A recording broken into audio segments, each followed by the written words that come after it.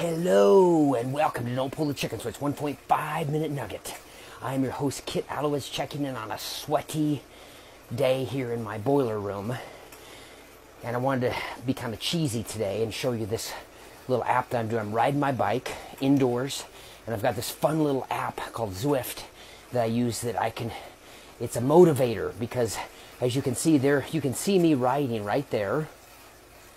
You can also see that people are passing me. And it's real time. I'm racing against people from all over the world, trying to get better, faster, quicker on the bike. But it set up today's 1.5 minute nugget, which is kind of a fun little coy one. It was from S.E. Hinton from The Outsiders. And it says simply this: I lie to myself all of the time, but I never believe it.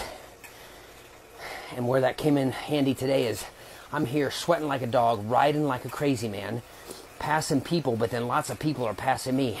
And I tend to lie to myself often, saying, I can't go any more, I can't do any more watts.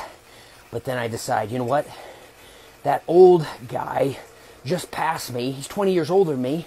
It says that he was, and he just passed me. I'm not going to believe it. I'm going to keep going. So that's my challenge to you today. Although we may be tempted to lie to ourselves about whatever's possible or not possible all the time, just remember, don't believe it. See you next time.